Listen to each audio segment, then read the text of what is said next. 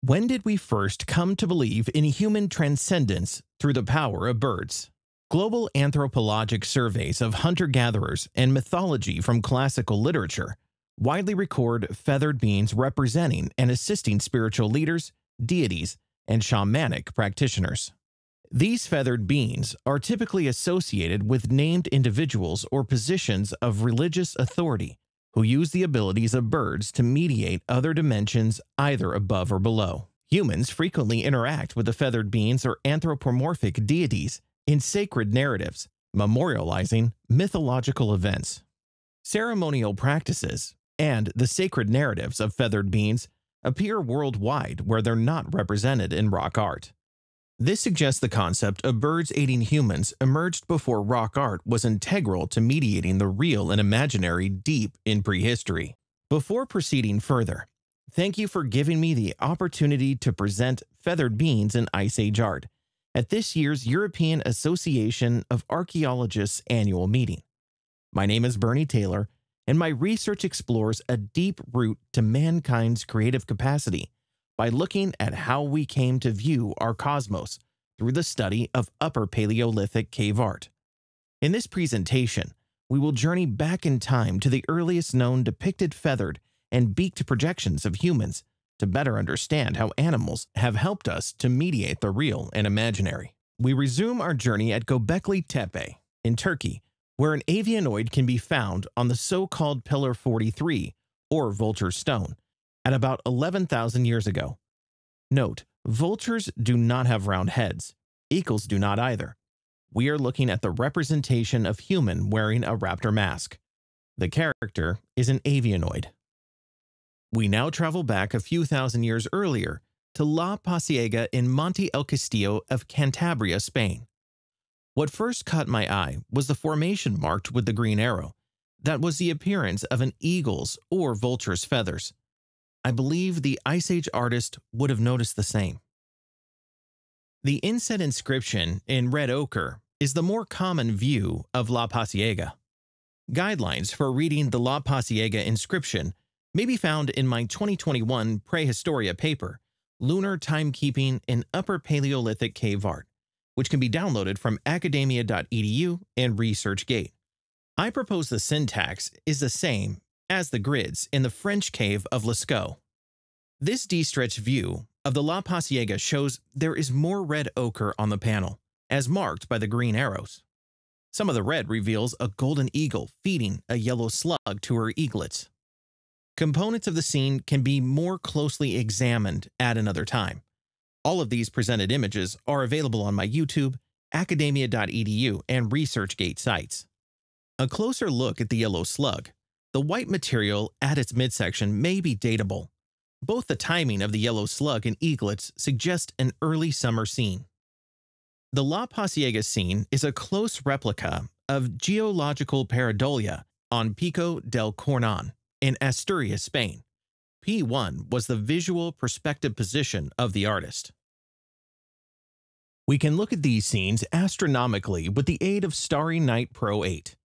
Minutes before dawn, 13,000 years ago, on the astronomical path of the eagle, Aquila, she flew just above the visual horizon to meet with Pico del Cornan and feed the hungry eaglets. There she met the dawn in a transcendental moment. Note how the orientation of a constellation to the horizon changes over time and in different locations. This pictorial relationship is not likely to be by chance.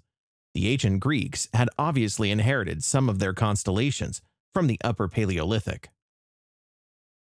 More cave underworld, terrestrial, and skyworld examples can be found in my 2023 UISPP presentation titled The Archaeometry of Space, which can be viewed on YouTube and downloaded from my academia.edu and ResearchGate sites. Returning to La Pasiega, the feather-like feature outside the actual image, as indicated by the green arrow, does not appear to be a pictorial component of the panel. My wider interpretation of the chamber is that via mediating through this feather-like formation, the teacher or apprentice became the mother eagle who flied into the underworld, terrestrial and stellar planes. We travel deeper in time to the French cave of Lascaux at about 17,000 years ago. Here we find an avianoid in profile wearing a beak and with feathered fingers in the so-called shaft of the dead man. The avianoid is flanked by a head-down bison, which appears to be dropping her calf, a sitting bird, and a spraying rhino. The bison has previously been described as wounded. We can see the resemblance to an actual birthing bison on the YouTube video. The sexes and life history stages of animals are often misinterpretations in the study of Upper Paleolithic cave art.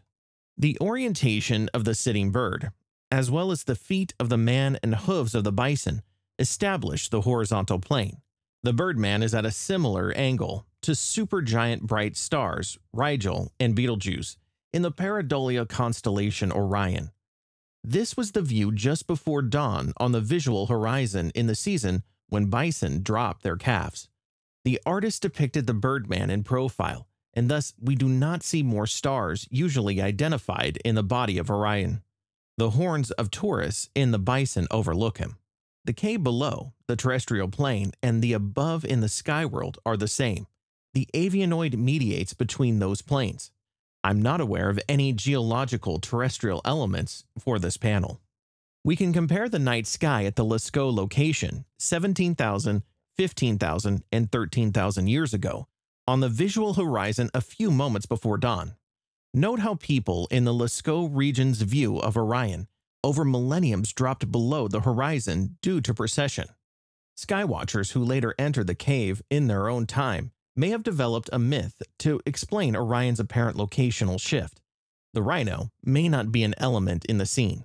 We may find more examples of birds mediating the real and imaginary in other Upper Paleolithic caves, such as the Agnus Dei panel in the French Grotte des Pères Non-Pères from an earlier period.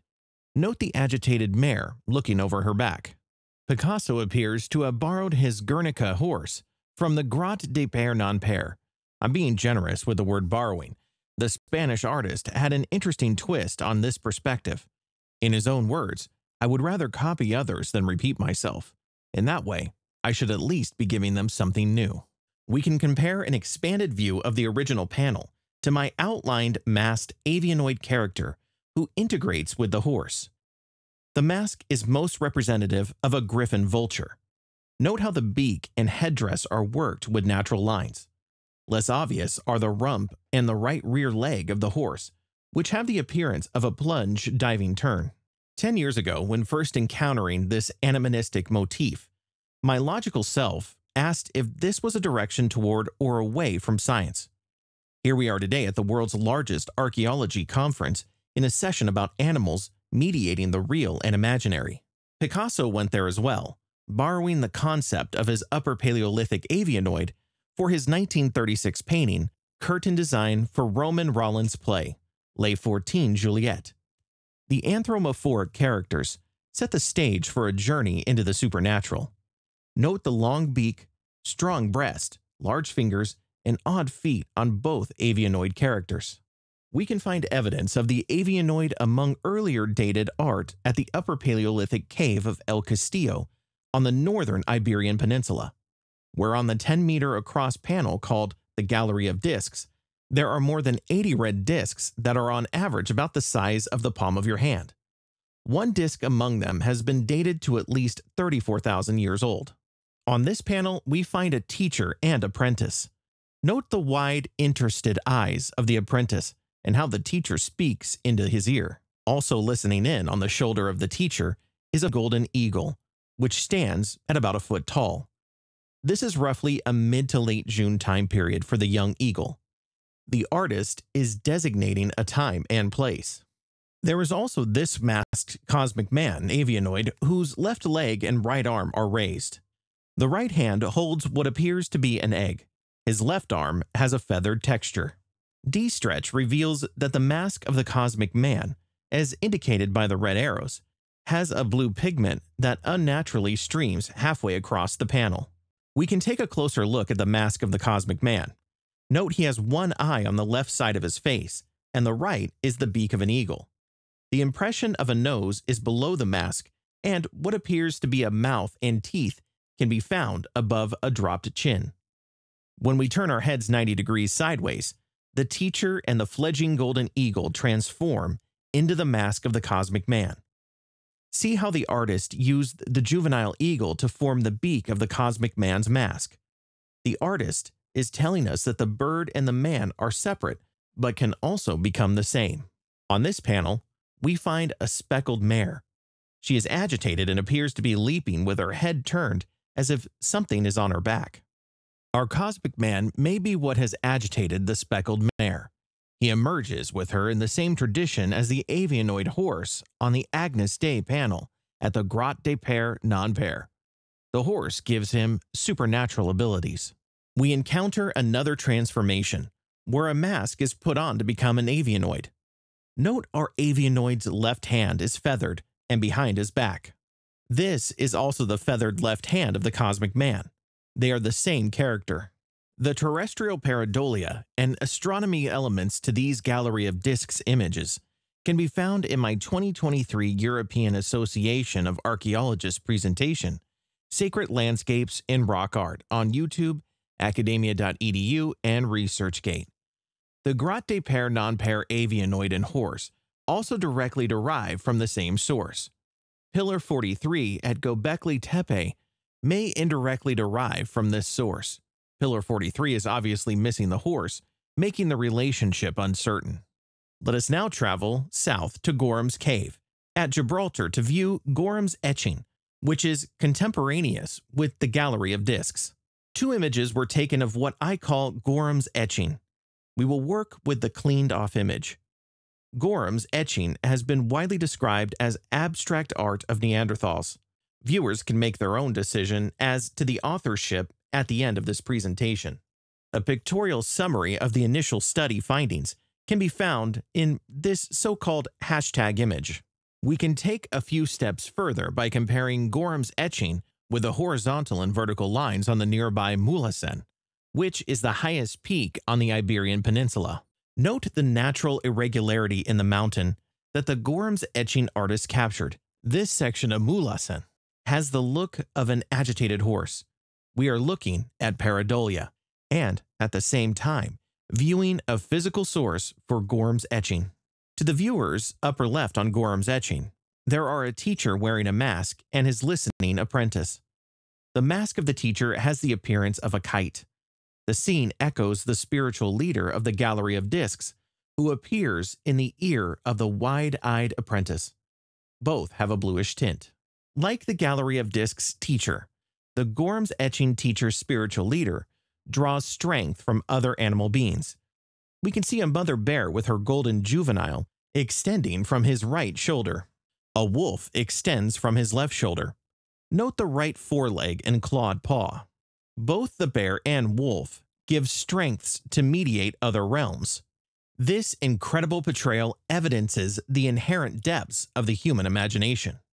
We have found some answers in our search for what it means to be human among these representations of mediating the real and imaginary, in traditions that can be traced with avianoids to more than 34,000 years ago.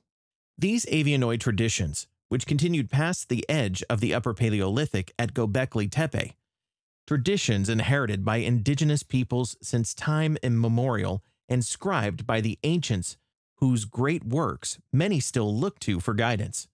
We today live in an age of great rediscovery.